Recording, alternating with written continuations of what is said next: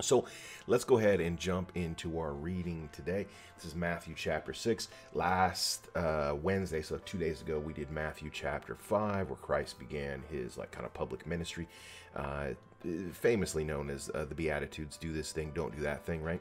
Do this thing and you'll be like this. All the blessednesses, right? Blessed are the meek in spirit, all of that. So that's kind of what we worked through. And now we're up to chapter 6, and he takes a bit of a turn, dealing with very practical things, a little less, what you have a little less room for interpretation, right? This is a little more direct. So here we go. Let's jump in. Starting at verse 1. Beware of practicing your piety before others in order to be seen by them, for then you have your reward from your Father in heaven. Very clear. I'll just do a quick review of this verse because there's a couple big pieces of theology laying right here. Number one is, if you are concerned with piety, which all of us should be at a certain level, we don't need to be practicing that in public. Now, that doesn't mean don't live out your faith in public, but you're not to be practicing it in public so that others will see. And here we're warned that if that's the case, if you want others to see you doing these pious things in public, then your reward is done. You've already got your reward. There's no reward from the Father. You've got it. Men saw you. That's what you wanted. That's what you got. Verse 2. So when you give alms, that's just an offering. Do not sound a trumpet before you, as the hypocrites do in the synagogues and in the streets, so they be praised by others. Truly, I tell you, they've received their reward, right? Again. But when you give alms, don't let your left hand know what your right hand's doing, so the alms may be done in secret, and your Father who sees in secret will reward you. This is, I think, of great value to us, even if you are part of a local church or whatnot. It's not really saying you have to fool yourself and forget how much you gave. Ultimately, what it means is that others should know what you give. In my church, for example, the people in leadership, our pastors, Bible study leaders, elders, deacons, we don't know what anyone else gives. That's done by a separate group so that they don't get any kind of special rewards for us, right? They're not doing it their way, so that we will see or we will notice or they'll get some sort of benefit from people. That is to be a secret thing. So we do everything we can to do that. You should probably, if you're part of a local fellowship, make sure that you guys have those things in order as well. Those kind of checks and balances to make sure that your giving is as private as it can be. Not to say you shouldn't get your tax benefits from it. Make sure they're doing that part too. Verse 5. When you pray, don't be like the hypocrites, for they love to stand and pray in the synagogues and in the street corners, so they can be seen by others. Truly, I tell you, they receive their reward. But whenever you pray, go into your room, shut the door, pray to your Father who is in secret, and your Father who sees you in secret will reward you. Yeah, there's no reason to be praying on a street corner and screaming, especially if you're doing that simply to be seen by others. When you're praying, do not heap up empty phrases as the Gentiles do, for they think they'll be heard because of their many words. Don't be like them, for your Father knows what you need before you ask. I love this one. A lot of new believers, people who are new to the faith or just start coming to church and say, man, I really want this relationship with God. I've had a number of people say, can you please teach me how to pray? And the answer is no. There are a couple examples, like things we should be praying for, right? That is sort of the point of the Lord's Prayer, to kind of give you an outline. Here's stuff that you should have as part of your prayer life. What we don't want to do is say, here's some great phrases to use, because those don't actually mean anything to you, right? It's meant to be a conversation. So just heaping on more words or praying really, really long isn't the point at all. God actually knows what you're asking. So he wants you to speak in your own language, whatever your words are, however you would speak to your friends. Those are the types of phrases you really should be using in prayer, because it should be a conversation, a relationship, as we say. Verse 9, pray in this way. Our Father in heaven, hallowed be your name. Your kingdom come, your will be done on earth as it is in heaven. Meaning, you should start off by praying, God, I want you to do the thing you want to do because you are above me and I'm below. Verse 11, give us our daily bread. You should pray for your needs, right? If you have a need, food, or your rent is due, you're not sure where the money's coming from, go ahead, bring that up to God. Forgive us our debts as we also forgive our debtors. It means thank you for your forgiveness, right? For looking out for me. Help me to forgive others around me. Do not bring us to the time of trial, but rescue us from the evil one. Meaning, God, I know that there's struggles in my life. If you have a place where you can remove the evil one from my life so I can follow you more clearly, that's what I'm asking for. For if you forgive their trespasses, your heavenly Father will also forgive you. If you do not forgive others, neither will your Father forgive your trespasses. This is actually very interesting because at this point, different theological traditions kind of jump in here, and people see this in fairly distinct ways. The way I see it, and I'm happy to, have a good discussion with you if you want to throw that down in the comments. The idea that we damage our relationship with the Father. It's not that his forgiveness goes away, it's that we damage that relationship. He has trouble hearing us if we are holding grudges against other people. It's very important that we are not upset, angry, and holding grudges if we want our prayers to be answered, to be heard, to have that back and forth between us and the Father and the Holy Spirit. Whenever you fast, don't look dismal like the hypocrites, for they disfigure their faces so as to show that they're fasting. Truly, I tell you, they've received their reward. When you fast, put oil on your head, wash your face. Your fasting may not be seen by others, but by your Father who's in secret, and your Father who sees in secret will reward you. If you make a sacrifice for the kingdom, don't make this huge deal about it. Fasting is one of those things. It's one of the practices we are called to do.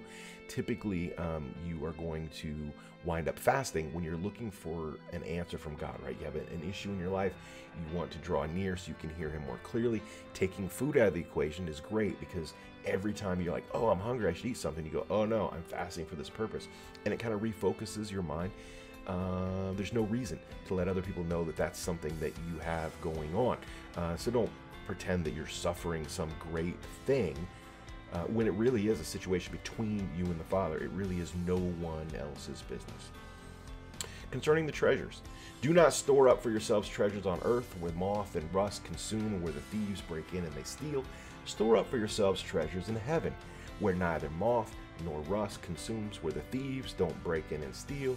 For where your treasure is, your heart will be also. As Westerners, I'm a Westerner myself, I'm from America, it's very easy to get caught up in the collection of things and making a little nest for myself, right? Having the most comfortable stuff or the nicest things. If that's really the thing that you treasure, then you are putting your time and your energy and your money and your effort into something that's going to wear out. Just think back about the newest thing you purchased, right? How long is that going to last? I'm kind of a car guy, so I think about cars a lot. Every time I buy a car, I'm really excited about either an old car, a new car, or whatever. I'm really excited about it, and I tinker with it, and I play with it, and I polish it, and I look at it, and I talk about it. And in a couple years, it is wearing out, and it's getting older, and it takes more effort to keep going, and I've lost my interest in it, right? That's how so many things in life work. So we really should spend time putting away things that moth and rust will not destroy. Eternal things, relationships, love, obviously building something for the kingdom in your local church. That stuff goes on and on and on.